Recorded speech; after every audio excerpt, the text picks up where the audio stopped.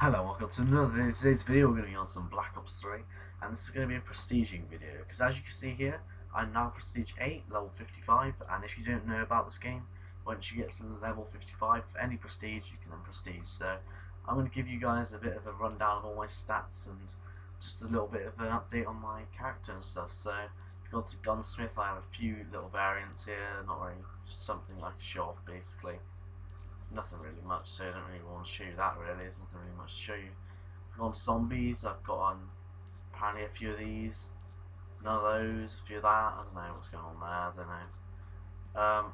What I do know is I've got now 100% completion on the killer, so I've got all these, so I've got that cool calling card you can see at the bottom there, that's really cool. I've gotten quite a few score streak things, and now as you can see I've got on all the things in this prestige and stuff. Arena, I do not play Arena, so I don't really care about that in any way. So if you go to my barracks now, I've got a 1.13 KD, which has actually gone down a bit ever since I got in the butterfly knife gold, but it's expected to happen.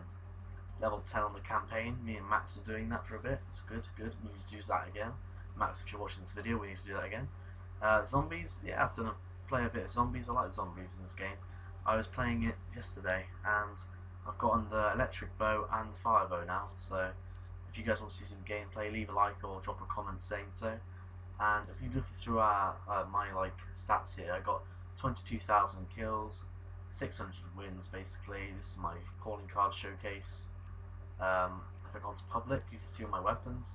Got almost 5,500 kills in the Locust, then it's the KN with not even 2,000. So yeah, it's quite good there. Tempest is my top. It's followed up by the Ripper. Oh, the Ripper's actually almost overtaken. I might try and get that worked up a bit.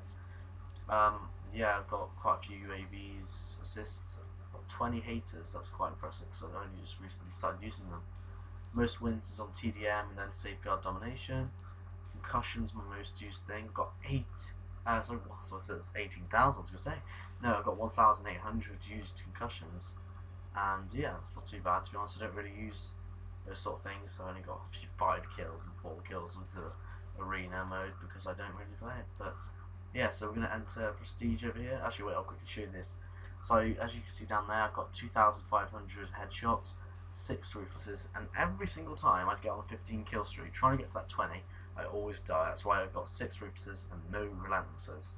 Got a 1 mega.